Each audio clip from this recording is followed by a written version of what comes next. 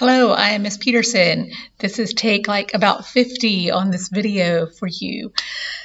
Yeah, so I'll get right to it. I am Miss Peterson. I am teaching you either advanced composition or dramatic writing.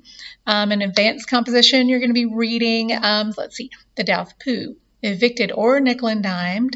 You'll be reading Trevor Noah's Born a Crime. Trevor Noah is a comedian. His show is called The Daily Show. You're also going to read Things Fall Apart.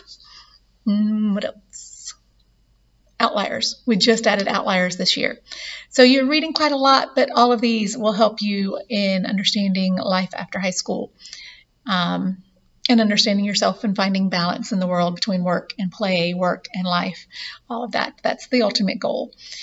The dramatic writing class is a class that was designed by the Georgia Film Academy. The purpose of this class is to create content for Netflix, for the theater. Basically, you're creating content for an audience. It's not just about you.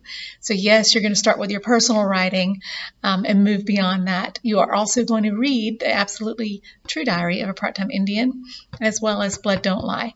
Both of those texts are based on personal experiences, and that's what we all connect to. So that's what you're going to focus on throughout the year.